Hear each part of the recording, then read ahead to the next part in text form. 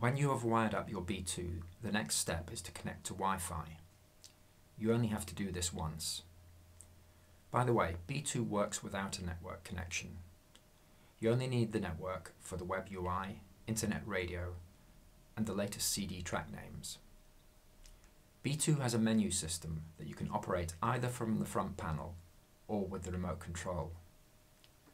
Start by pushing the knob or pressing OK on the remote control. You can always go back by pressing back.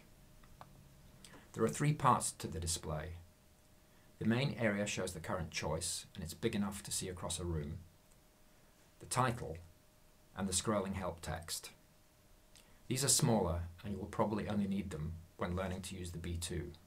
Turn the knob to Settings or press up and down on the remote control, then push again. Select Set up Wi-Fi. The B2 will take a few seconds to scan for Wi-Fi networks. Scroll through the network names until you find your network, then push to select. You now need to enter the Wi-Fi password. On the front panel, you turn the knob to see letters, then push to enter that letter. Press back to delete the last letter.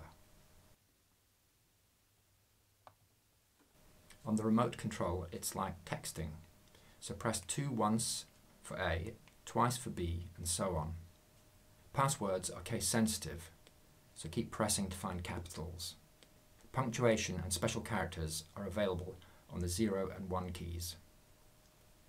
When you have entered the password, press Next. B2 will attempt to connect to the network with the password you entered. It can take up to a minute the first time. After B2 is connected, it will display an IP address in the help area, and sometime after that, B2 will get the time from the internet.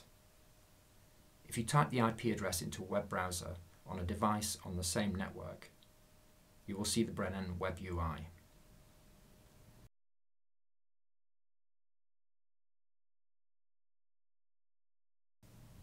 Now is a good time to set the time zone. Select Settings, then Set Time Zone, then adjust the hours until the time is right, and push again. It's a good idea to get the latest software now. The software loaded at the factory may be quite old. To see the date on the current software, press the Info button on the remote control. Press once to see what's on the disk, twice to see the software date, and again to clear. Updating the software only takes a few seconds. Select Settings and then Web Upgrade.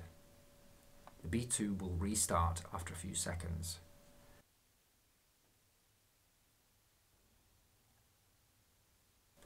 You can check the date of the new software with the Info button.